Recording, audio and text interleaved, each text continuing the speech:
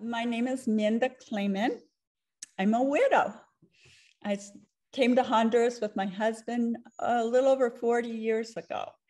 And we had a wonderful ministry together, raised our family here. And here is Honduras. I'm in Tegucigalpa, Honduras. I live up in the mountains, and I'm currently working with a church that also meets in the mountains outdoors ever since the pandemic started. Well, first of all, and I'm not sure I even mentioned this in the prayer request, is, I think one of the things that missionaries, sometimes we have a trouble getting across to people is that we're people just like you, we're not some kind of saints or angels or something. So all the things that happen to you pretty much happen to us too. And so,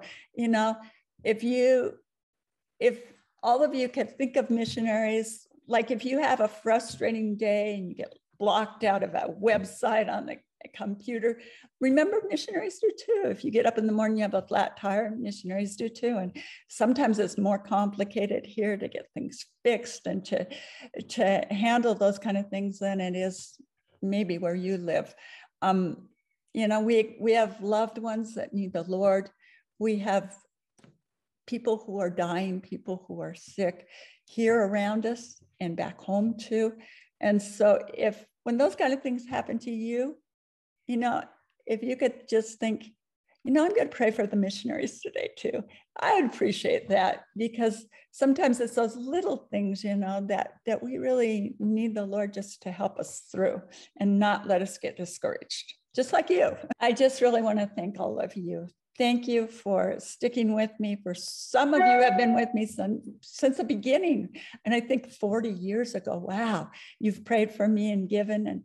And thank you to those who have come along during the journey and have begun to pray and to give of your finances and to show me love in so many ways. Thank you for all the things you do to encourage us and to help us.